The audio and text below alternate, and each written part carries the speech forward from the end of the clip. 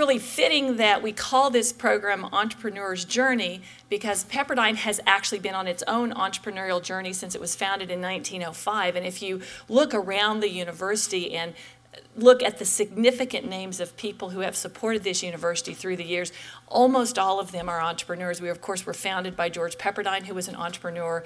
Seaver College is named for an entrepreneurial family. And, of course, our namesake in the business school, George Graziadio, is a renowned entrepreneur throughout Los Angeles, and himself as a banker was a great friend to entrepreneurs, and that was really his passion as a banker. So it's a real privilege to continue that heritage and tradition of Pepperdine with what we're doing in our entrepreneurship program here in the business school, and the Entrepreneur's Journey is certainly a piece of that. So we appreciate having you here and know it's going to be a wonderful experience. We had a really rich time with this last year, and it's going to be even better, I know, this year as I've looked over those on the panel.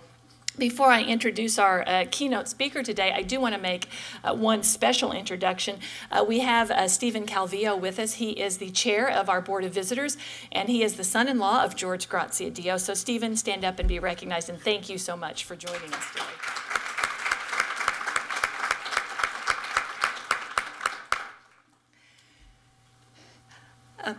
It's really a privilege to introduce our keynote speaker today for many reasons. He's certainly an accomplished business person, but he's also a part of the Pepperdine community. He's an alumnus of our MBA program and actually taught for several years in our full-time MBA program here on the Malibu campus.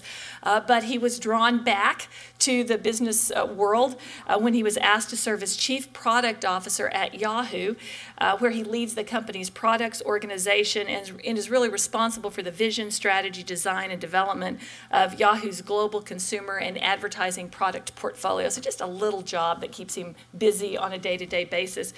He was appointed in April, and many in the virtual community sort of considered that a shot heard round the internet, because Yahoo had long wanted to bring him on board because he had worked for a number of years with Microsoft, and they were beginning a program where they were launching a massive search and online advertising partnership with Microsoft. So it was very fortuitous timing that brought Yahoo and Blake together in that. He did work at Microsoft for 15 years prior to going to Yahoo, where he was in charge of their Windows Live platform group and led a team of over 4,000 people who operated Microsoft's internet scale services platform, advertiser and developer ecosystem, and really did a tremendous job there before leaving the company in 2007. It was after that that we had the privilege of having him teach with us, and I know our students here were sad to see him go and lose him in the classroom because he did such a tremendous job for us.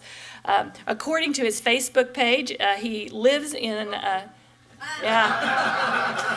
I won't share too much of what's on your Facebook page. But he lives up the road in a very laid-back San Luis Obispo, and I think he is a very laid-back personality in many ways, although certainly very driven from a business perspective. But today, I'm proud to welcome him back home to Pepperdine, and we're so glad to have you with us, Blake, and look forward to your comments.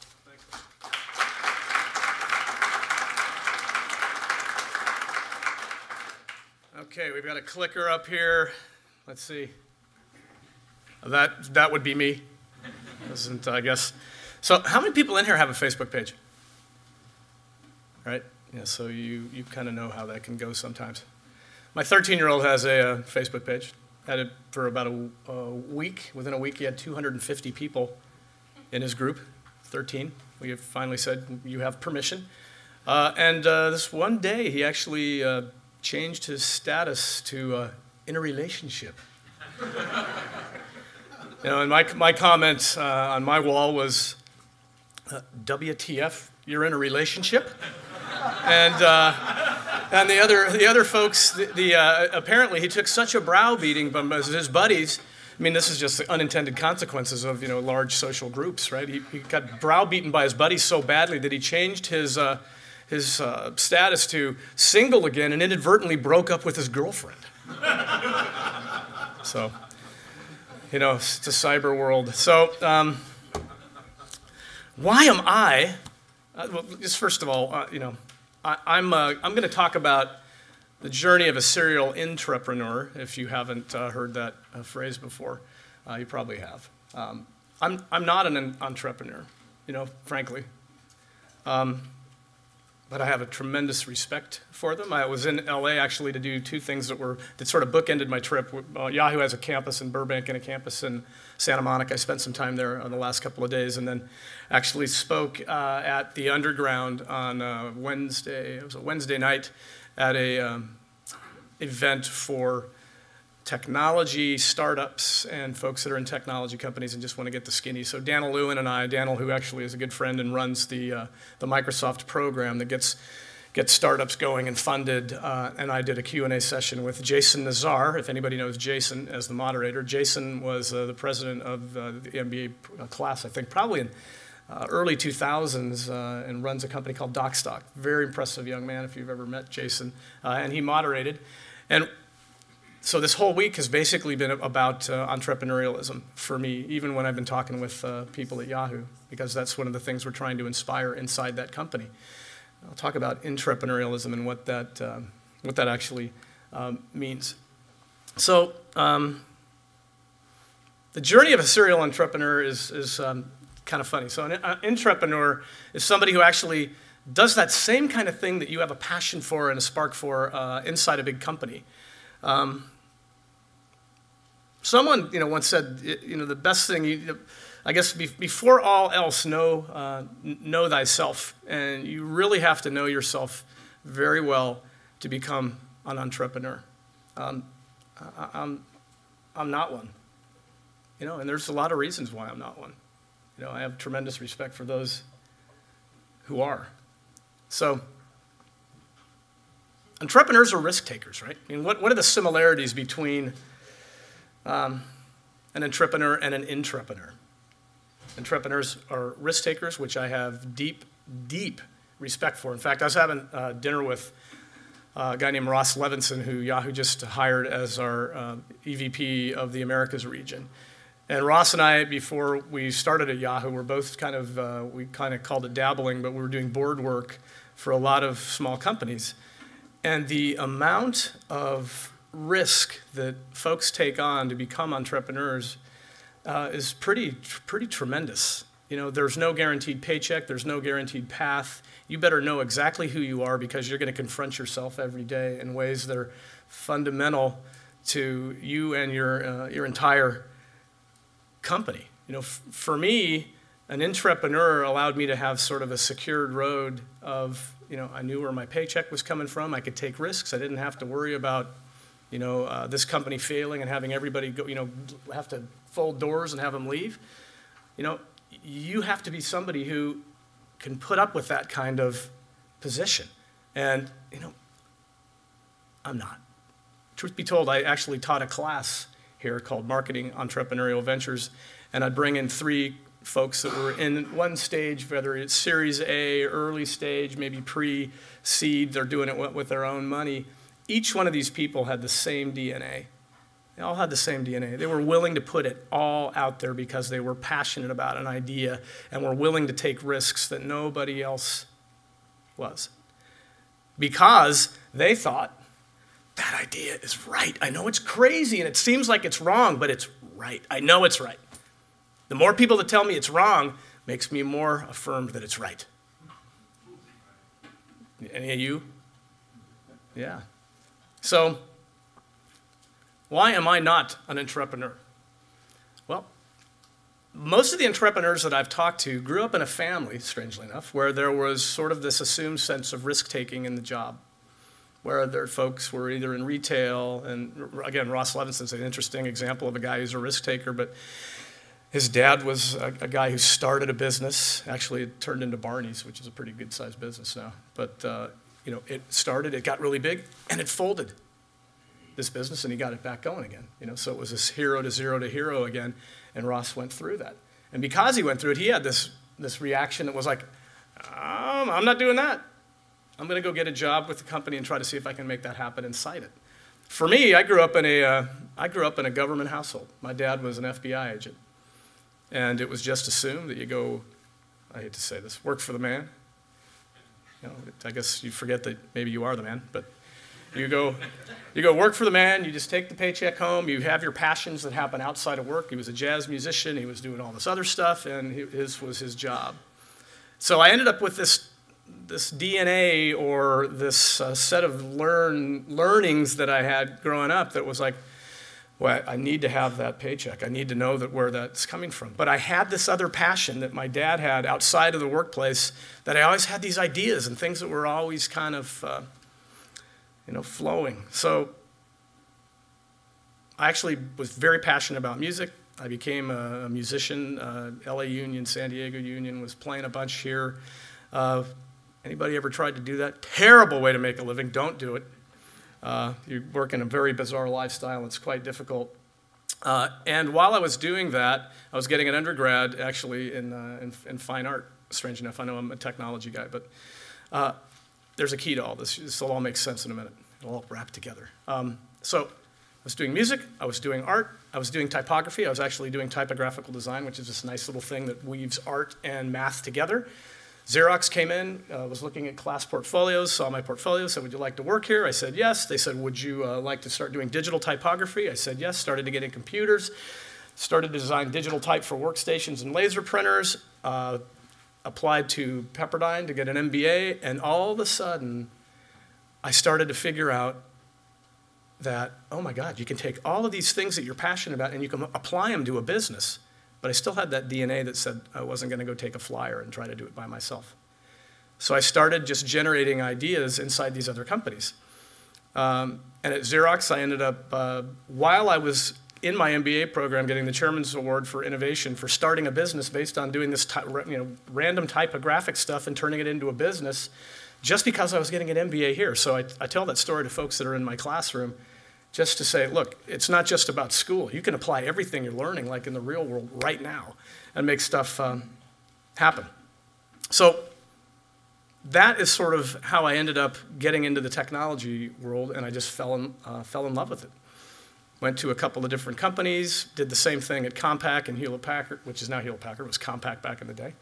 And then ended up at Microsoft. And Microsoft is a very interesting place. Microsoft actually think of it as an environment that's a giant, what would I say? It's like the Bay Area, right? It's like the Bay Area environment. There are lots of brilliant folks that are all in the technology business. They all want to kind of do something that's a startup, but they all sort of had that DNA that I had that said, I didn't want to try to do it on my own, so I'm working for this company, but I have this idea, and I want to see if I can go catch fire somewhere. And Microsoft actually had a culture where they allowed you to go produce ideas and make things happen in a weird way. So just like in the VC world, I had the good fortune of having a guy that read a couple of papers that I was writing about stuff that I thought was going to matter. My boss thought I was an idiot. His boss, and I'm not sure he wasn't right, but his boss thought I was crazy. His boss thought what I was writing about was pretty interesting. And that guy's, his name was Paul Moritz, and he's now the CEO at VMware, if anybody knows the guy. And he said, you know, that's interesting enough that I think we're going to let you go try that out. And so in that environment, just like a VC, here's your first round, which was, you can do this, and here's enough money to go do some contracts, and here's this guy who's a program manager who did VB, and he's really good, and you guys will like each other. And so we sort of produced a founding team. We did some work, put together a more executable plan, and he gave us some more resources. And then he gave us some more resources. And then we went up to Bill and Steve and said, this is what we want to go do. It's going to take some more resources. He gave us some more, and voila, we were able to actually get this thing in the marketplace. And it was something called, that you probably wouldn't know, more shelfware nowadays, called NetMeeting, which allowed us to do video, voice, and application sharing on the web. And it just started as a wacky idea that we then said, you know, people are going to communicate real time. They're also going to communicate non-real time. We did Outlook Express. Then we did something that we knew we had a problem identification, and turned that into MSN Messenger, which became a pretty good-sized business, which turned into a bunch of other things that, you know, ended up making a bunch of money and turned into the Windows Live platform over the course of 7 to 10 years, and making about $1.5 billion, which wasn't what we intended. What we intended was just to have this passion for how do we actually change people's lives in a way that fundamentally makes them different. And that is something that entrepreneurs and intrapreneurs have in common. For all our differences that I talked about, that DNA, those changes, there's this one thing that both have, and it's this passion, and I use passion a lot in my classroom too. It's a passion to do something that you think nobody else gets. This passion to know that there's an opportunity there, and you figure out how to go do it. And fundamentally, the things that charge me up is being able to go change people's lives at scale. That's why I ended up at Yahoo. How can you actually do something that is so fundamentally different that it changes people's lives in numbers that are, just don't make sense? And a respect for good process, focus on execution, almost nearing obsession. Even process and execution starts with a vision, starts with a plan, starts with a more instrumented plan. And actually at Yahoo, we started this thing with a few months after I started called 2-20-200. 2-page vision doc, 20-page execution initiative document, and an operating plan. And right now, we are in the throes of developing an operating plan for 2011. The vision is 3 years, right? Got to have a vision that's longer than your fiscal year and allows you to put a stake in the ground, and then we execute monomaniacally on a quarterly, weekly, daily basis in terms of doing daily builds, in terms of getting product features into the marketplace. That's the deal. And you measure and you iterate, and these are all things that little companies and big companies should be doing. Entrepreneurs, intrapreneurs. Focus on the future, focus on a vision, and then execute monomaniacally and do it quickly. Well, I'm kind of lucky because I'm in the web business. The web business has cost of goods, but it all sits back in a data center somewhere. I don't have to fill a channel. I don't have goods sitting on shelves. I don't have an inventory other than things that are bits that sit on servers. And I can put my product out, and I can take it down. I can put it out, I can take it down. I can change a feature while it's in market, and we can actually measure everything that a customer is doing with our product to know what features are actually being used and what features are not being used. I would love my brother to be able to figure out how to do that in his business because he builds houses, right? Imagine if you could get that kind of feedback in something that has that much capital expense. Now, that technology that I'm just talking about, that is starting to get built into something that you think of as being pretty hard, durable goods. How many folks know that their automobiles actually have the ability to actually start talking back to a large data center, telling them what's being used and what's not being used and how your car's being driven? That's kind of scary, isn't it? Yeah, but it's happening. So those things are very important to mark in terms of similarities between the two. And so interestingly enough, most of the folks that I talk to that are that believe that they are entrepreneurs start with this. I've got this big gnarly idea, and that's really all I need. I got the big idea, and now I'm just going to go talk to a whole bunch of people about my big idea, and then we'll see what happens, right? There's a lot of questions that they sort of forget to ask along the way when they have that big idea. Is it new? Is it really big? How do you know? How did you test it? Did you test it? Did you just keep it secret and not let anybody know? But a lot of people think sometimes it's a really good idea. Got this big idea, but I'm not going to tell anybody because I'm afraid they're going to take it. That's folly. I guarantee you. Actually, I think my brother who I've referenced once before, massively smarter than me, Mensa type guy says, I know that if I've had a fantastic idea, the one thing I know for sure is it isn't mine. It's probably the accumulation of 3 or 4 different things that I've observed that were other people's ideas, and now I'm just going to go put it together and package it in a way that is different. And strangely enough, it doesn't come down to the big idea. It comes down to knocking the thing out of the park and executing. Really, it's about execution. Your big idea, I guarantee it, is somebody else's big idea too. With a little nuance, yours is probably different. But it's not about the idea. It's about execution. Let's talk about some reasons why folks don't succeed. Poor execution. So if you have a big idea and you haven't actually put the instrumentation into your business that allows you to measure, that allows you to goal people, that allows you to actually see if you're on track, that's going to be a showstopper for you. There's a company that I'm affiliated with up in San Luis Obispo, strangely, of all places, called Mind Body Online, and this is one of the companies I brought into class for the kids, yeah, I'm old, for the students to spend time actually sort of pulling apart what this company should do. This guy had something that he brought in that he called the MOAS, the mother of all spreadsheets. Right? And so if you can imagine, if you imagine that I'm broadcasting a PC screen up here, right? This guy's spreadsheet, column and rows, would have filled 3 halls this size and probably about 3 ceilings to floor lengths. It was that big. And this was like a viewer into his spreadsheet that would meander all over. And he brought it in and he showed what would happen if he added one more sales resource. One more sales resource per metric. And the entire spreadsheet changes and kicks out an ROI on the back end. How hard do you think it was for this guy to get his Series A round? Or his B round? Not so hard. He talked about his vision, he talked about his strategy, and the VCs, and I'm on his board of advisors, and the VCs are kind of, all right. And then he broke out MOAS. And these guys are just like, oh my gosh, you're kidding me. It had every detail of this guy's business. He was so buttoned up on execution that you just wanted to be part of it. You have to do that. You've got to actually do great execution. Poor execution will hose you.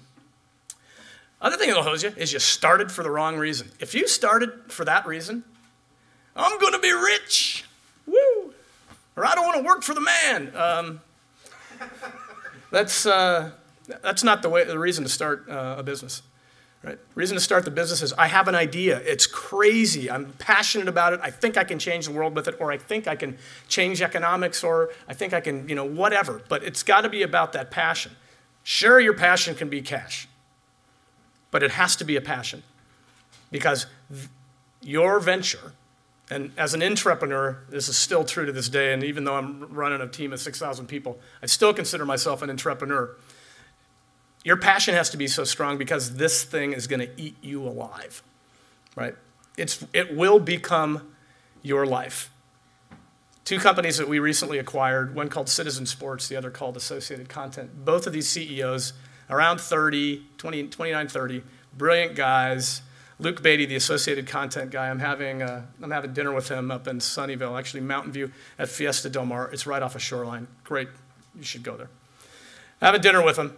And Luke is basically saying, here's what we're doing, here's how we're going to integrate with your company. And he's like, don't screw this up. I'm all in. I think that we can do amazing things with your company and you can do amazing things with us, but don't screw it up. This company is my life. He was absolutely serious. Every part of his life was that company. His wife, his kids, his employees were his family. That's who he was bound to, right? Want to make Yahoo successful, but just to be clear, I built this company. Let's make sure that it gives lift to your company and make sure you give lift to what my vision and my goal and my passion was when I started. Very important. Another thing that can cause an entrepreneur to fail is not understanding the market. Not understanding the value proposition and not focusing on a customer, right? Your passion and your idea should actually have a customer at the end of it somewhere that you are solving a massive problem for. They may not know they have the problem. If anybody's seen that great Osco potato peeler, anybody seen the thing? Big fat handle, right? That was actually solving a problem. If anybody peeled potatoes before, you probably have somebody that does that for you, but kidding. Poor management. there's another thing that can cause a problem, right? And this is one of those know thyself deals. Daniel made I'm trying to remember if I can remember this line. He basically said, there is no one is that well-rounded. And his comment was, everybody's got shortcomings. Everybody has them. So if you're the leader, the evangelical leader who started your business and you've got it going, know your shortcomings because you're not that well-rounded. Be introspective enough to say, I've got to actually hire people to fill in all these gaps that I've got, and I know I'm not very good at this, so I better go hire somebody to go do that for me. Doesn't matter if you're running a huge organization or a little organization, you should be doing that. Bolster your weaknesses. Know yourself well enough. Nobody's that well-rounded. Your team can be that well-rounded. Insufficient capital, that can be kind of death for a startup. Or, frankly, an overly complex capital structure because the way that you went and got your first couple of rounds were kind of wacky, and then you had to go fill in some spots in other places. And now when you try to go get cash, they're looking at all this, a capital structure that's so confusing that they're like, I don't even know where to start with you. Like, who do I pay what to just even get a piece? So that's another thing that can be tough. And if you need that capital to take it to the next step, that can also be a problem. So, yeah, I guess, so I talked about structured process, and flexibility is also important. As I said, when you're planning a business and you put a stake in the ground 3 years out and say, that's my vision, and now I'm just going to start marching to it and shipping things that get me to that vision. The only thing you know about a 3-year vision is it's partially wrong. It's not going to be right. Nobody is that sharp. You're going to have to pull up the stake, move it a little bit, and hope that all of the incremental steps you took that got you there were directionally right. And you don't have to do a 180-degree course correction. You just got to tack a little bit, which is, okay, and should be expected. Have the flexibility to do that while your process actually locks you down. Provocative slide, but, it shouldn't be about that. So, what are the things that you need? Be a magnet to attract talent. Number one, be a magnet. You've got to be. You've got to be so over the top sometimes that people just want to follow you, if not out of curiosity, right? Be a magnet. And make sure that the people you hire are also magnets, which is really hard to do when you are kind of strapped with cash, which means, if you're not going to be able to pay big numbers, then you've got to be able to sell your vision so hard and make it so clear that people will just follow you into battle and just die to be in a foxhole with you, no matter how hard the gig is. Wow, I'm in. And that's the person that you're going to want to be there. And hopefully they also shore up some of those weaknesses we talked about earlier. Second thing, be a great disambiguator. I see so many little companies that are coming in to try to sell themselves or be acquired that come in and say, well, this is what we do. This is what our value proposition is. And then if you're looking at them, you're going, well, I don't know if I get it. And then all of a sudden, you get this look in their face, and they go, well, we can do this too. And you're like, uh-oh. So they actually don't have the conviction behind this disambiguated value proposition. Also, the people in your team, don't ever leave them wondering and thinking, well, I wonder what that meant. Like, there should be no wondering on your team of what something meant that you said or a direction that you gave. It should be super clear, and that's how you get small companies to do amazing things. There are teams at Yahoo, frankly, that are 12 people big, and they get more done than teams that have 50 in some cases. Because the communication between them is so much. They know how each other thinks. They talk. There's no ambiguity between what their purpose and goal is and what they're trying to get done. And what magic and what a beautiful thing that is to see, right? That's the way small companies operate, the way they should operate. Disambiguate your folks. Be an expert in your field. Know every competitor that is around you, whether they are a direct competitor or they are a peripheral. If they're in the periphery and they're doing something that's kind of like you, they may come in and start doing exactly what you're doing. And it also might be a killer opportunity for you to just say, I'm going to vector over into that space because I've got the expertise in my business. It fits with my business model. I know the market. That customer is the same and the problem's just adjacent to the one that I'm solving. I think I'm going to go there too. Know your competitors in those spaces. Very, very important. Be a leader. Being a manager and being a leader is different. And being a leader is one of those things that says, I've got to be courageous. I've got to go into a space and think, I'm going to take no prisoners and I'm going to be as tough as I possibly can.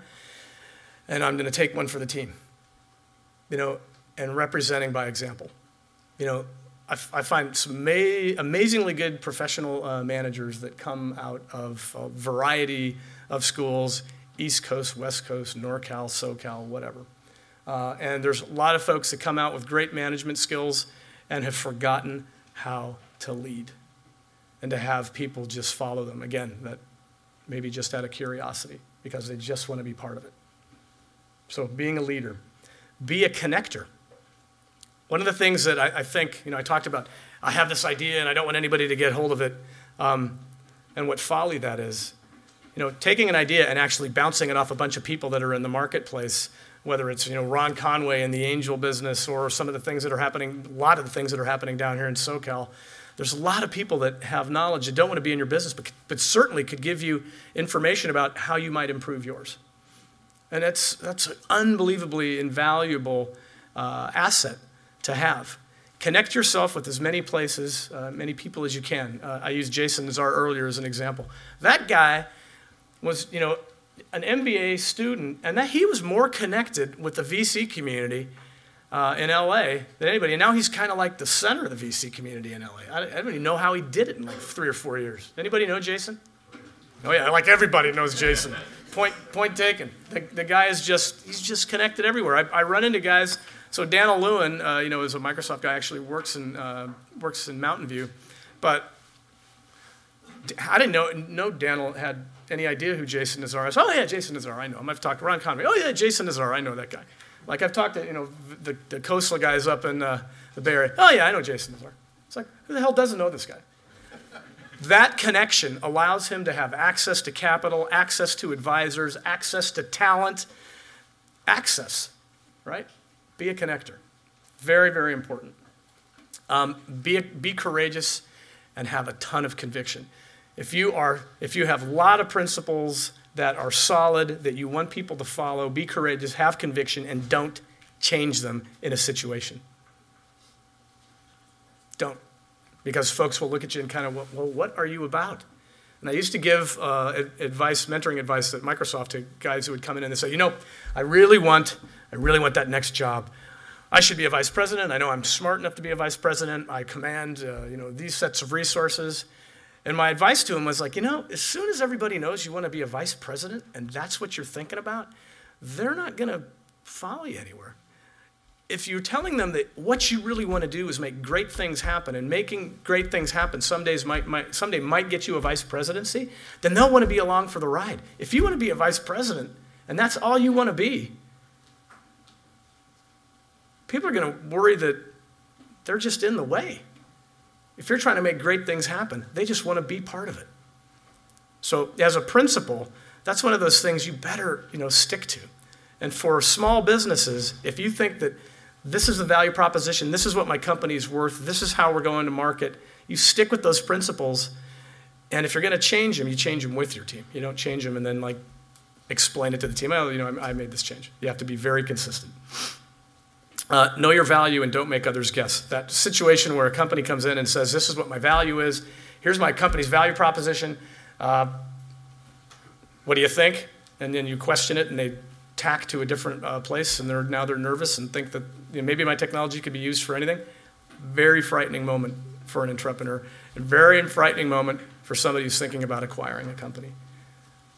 If you are about to be acquired or you're thinking about being acquired because a company has expressed interest in you, You hold your value proposition solid. You talk about what technical assets you have. And if there's something that that company thinks they can do with you that's different than what you're doing, you let them come up with it. And if they come up with it and say, you know, I'm thinking differently about what you might do, and you already know it, then start riffing with them about how you might be able to change another fundamental business that they've got. If your value proposition is changing a fundamental business that they've got, that's great. But make sure that's your value prop going in. So, whether you're in a big business or you are starting your own, either one, you make the job. One of the things at Microsoft that was very apparent to me was if you can bring passion to a job and you can have some ideas, you can make that job your own. You can create it inside a big company.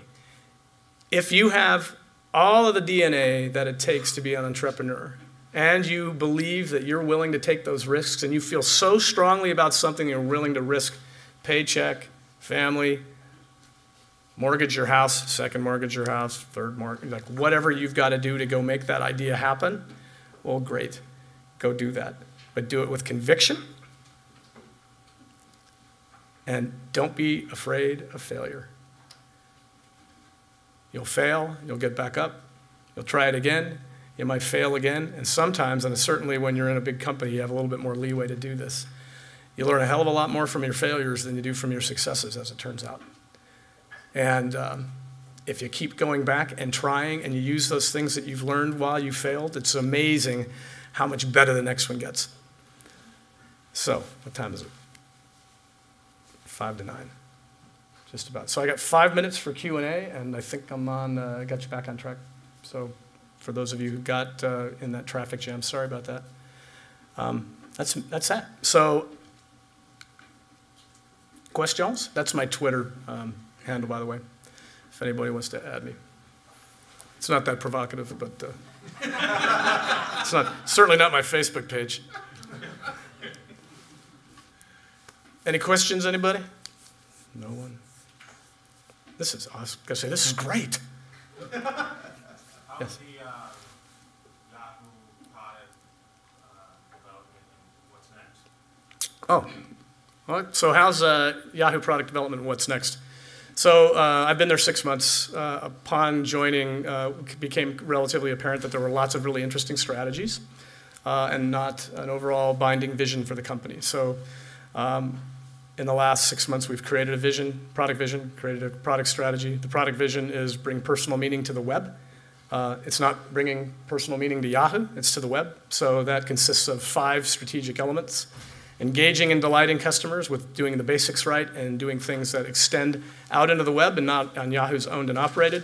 Going deeply mobile. We've started to flip and start to take folks on iPad, Android, on iOS, iPhone devices to a very large degree.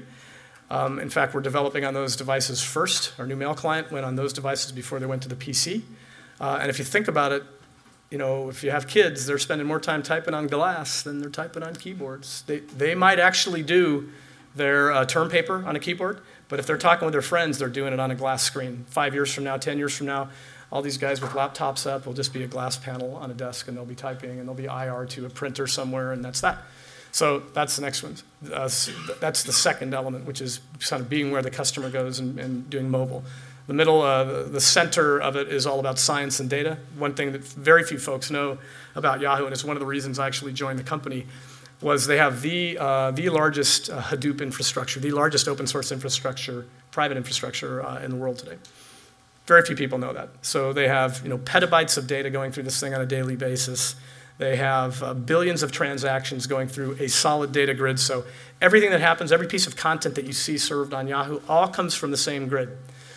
It can infer information about you. They change that homepage, serve 3 million different versions of that homepage per day based on what you think, just based on inferred data. We will go to, in the next 3 years, go to a state where everybody who goes to Yahoo is logged in. Not with a Yahoo ID, your Facebook ID, your Twitter ID, your Gmail ID, it doesn't matter. The authentication wars are over, so we will do that. Next is actually doing a social networking in the way that actually matters, which is small groups of people.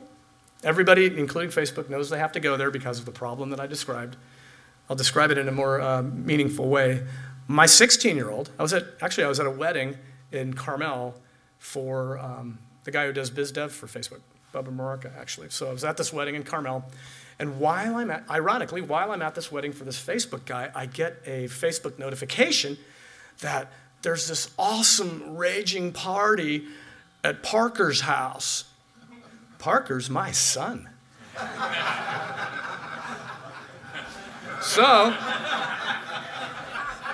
So as it turns out, there's a raging high school party going on at my house while I'm 120 miles away. Cool, I learned it via Facebook because that broadcast social mechanism runs out of gas when your graph gets too darn big. And so we're actually doing small groups of folks where you can imagine typing an email to 7 of your friends, having that email say, hey, do you want to persist? Sorry, geek speak. Do you want to save this group? You save the group. Now you've got a group of 8 people. Everything that was in the email contextually is wrapped with it in that big data grid that I talked about. And so now as you're roaming the web, every piece of information that was highlighted or that was marked and meta tagged in that piece of data, as I go out on the web, I can see little chunks of it highlighted, if I so desire, click on it, and talk to that group about it. That's social networking, what we're doing in that space. Funny thing is, everybody knows Microsoft, Google, Facebook, all has to go there. It's just, what's the asset package you take with you as you go? And then 5th is ecosystem, doing a bunch of ecosystem stuff where everything that we're doing on top of Yahoo's owned and operated sites. People think of Yahoo as a destination, right?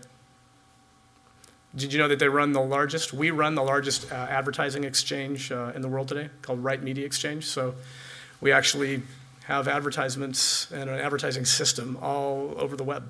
There's a high likelihood that what you're seeing served somewhere in display market is actually being served out of Yahoo's back end. Start thinking about the same thing for content. People push content into that huge data grid I talked about. We'll push it back out, make that another resource for developers. So they can consume content, they can deliver content, they can share it, and a content exchange emerges. And everything that I just described about that social network also happens out on the web.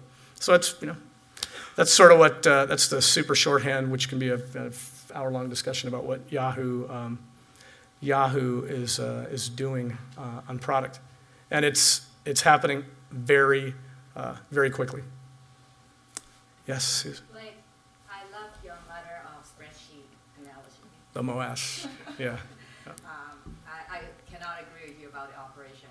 May we learn from you about what are your rows and columns in how you design the organization in terms of resources to get them rolling in the same direction? So that's a good question. So the way that Yahoo was formed back in over history has been business units. So it was a company that was formed organically. So you'd have a general manager of sports, a general manager of entertainment, the general manager of the homepage. So what that ended up creating was a lot of little silos and very little shared code, right? So what the organization did the 2-page vision, the 20-page strategy. When we did that 20-page, more a strategic initiative document, I took my direct reports to an offsite for 3 days, and we said, what's the best way to go deliver this thing? Because we have to do this horizontally if we're actually going to scale it up. We have to break out of these silos completely. So what we ended up doing was forming engineering teams that are in fact vertical, but focus on very broad areas. So there's a media, there's data, there's communications, there's search, and if you think of the corpus of all the engineers that do things in these groups, they're very applicable across each other. And then we said we're going to have horizontal functions that will actually drive commonality across these things. So you think of vertical engineering organizations and then horizontal functions like product management, horizontal. Product marketing, horizontal. User experience, UED, user experience design and user experience research, horizontal. Global development and localization, horizontal. And those things actually allow us to drive scenarios across all of these devices. If you think about, or all these orgs, and if you think about the underlying platform, there's another group structurally that sits underneath it that thinks of only cloud and platform technology that everybody else bolts into, right? And every group that I talked about actually does a platform of some kind, but they're all dependent on this platform layer that sits below, which is honestly the largest team. The complexity of it for us is that we have 70 development sites. 70. Lots and lots. Probably more that's feasible, frankly. But if you've got an open dialogue that you can establish, if you have synergy around the vision, synergy around the strategy, and you actually have this horizontal scenario layer that have people driving these common scenarios through, and I'm a scenario-based engineer guy. I look at a scenario, find the value proposition in it, make sure it meets the customer's requirement, and then drive it across all of those groups. That's the only way to make that happen. The distributed development environment, because we're consistent on strategy and because we actually don't have that siloed organization, can get things done across teams. So we have guys that are managing groups from Sunnyvale that are actually in Bangalore, guys that are in Bangalore managing resources in Sunnyvale. It's like Friedman said, man, it's a flat world, really flat, with the exception of time, which is a problem occasionally. But we have to have meetings at 7 a.m. to make sure that we're accommodating guys in Bangalore. Sometimes we're having them at 7 p.m. That's just the way it works. But you get some amazing engineering resources and talent in Beijing, and if you position yourself close to Tsinghua University, and in Bangalore or Mumbai, it's pretty crazy. Some of the talent that's there. You're welcome. Thanks very much. Appreciate it.